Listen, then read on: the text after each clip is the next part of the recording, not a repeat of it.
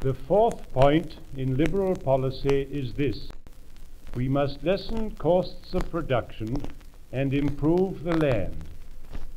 This can be done by introducing better systems of credit, particularly the credit which a small man needs to start with, by improving transport by road and rail, by extending the use of telephones and electric power, by pushing on with forestry, and by helping schemes of land drainage.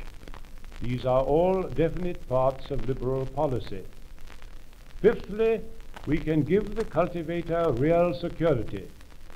Any estate may now come into the market at any time, and if it does, the better a man has made his holding, the more likely he is to lose it or to have to pay very high to keep it. This can be and will be altered, and where a good cultivator does not want to lock up his money in buying, even at a reasonable price, but prefers absolute security at a fixed rent in family succession, this system will be available. Sixth, we must have better housing for land workers.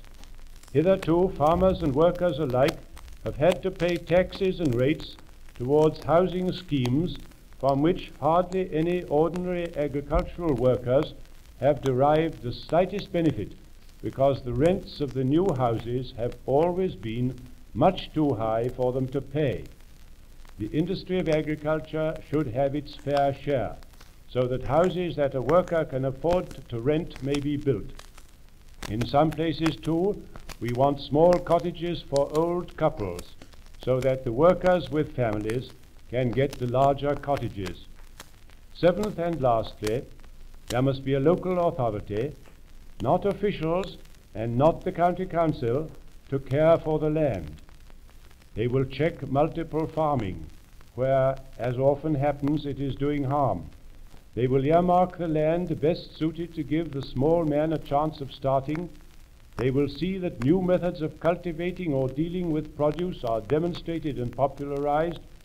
They will do all they can to see that all land in their area which could be used is used, and that no land in their area goes out of condition.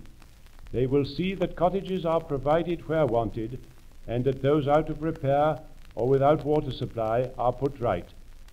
Mr. Baldwin's promise that the great basic industry of agriculture should be not merely preserved but restored has come to nothing. He has taken the last quarter of the rates off land, but if, with 3/4 of the rates off, the industry has been suffering as seldom before, will the relief from the last quarter save it? As a matter of fact, the relief will very soon be absorbed in rent. Remember that Mr. Baldwin's Minister of Agriculture, now Lord Irwin, said that government policy should bring back 1 million acres to the plough, but instead more than 1 million acres have gone back to grass. This is an area bigger than Worcester and Hereford combined, or Oxfordshire and Berkshire combined, or Cumberland. Could failure be more clearly shown? You have a great chance to put in a party which may promise less but will do more. See that you use it.